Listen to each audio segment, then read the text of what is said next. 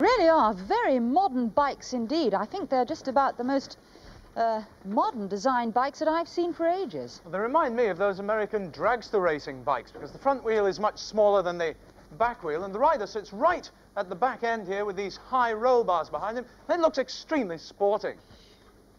Well, there's quite a lot of things that are different about them, and I'll just get off and show you one thing immediately, and that is I can get the stand down. The saddle. Usually bikes have this little tiny hard leather saddle in the middle, which is very uncomfortable. This has got a lovely long saddle and a back made out of nice soft squishy leather, and of course this is a very nice support here when you're riding along.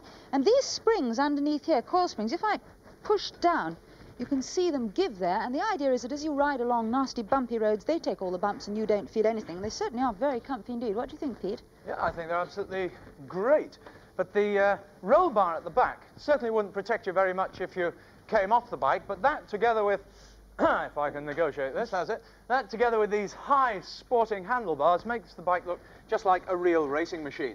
And it doesn't have conventional gears like you'd expect with a click switch up here on the handlebars. What it has got is a gear lever down here on the crossbar, rather like a car gear lever. You move it backwards and forwards to change gear, and there is an indicator on it. Across here it shows that it's now in second gear. I rode in third gear, but when you look down you can see right away which gear you're in. I think it's very well designed.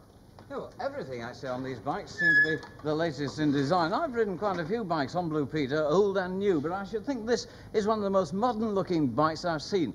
The thing I do like actually is this rear tyre. It's a lovely broad tyre. It's got a nice tread there for gripping the road, very much like a motorbike scramble tyre. Above it, behind the saddle, there's a nice large reflector, and on each of the pedals too they've got reflectors, so you can be seen at night quite well by other road users.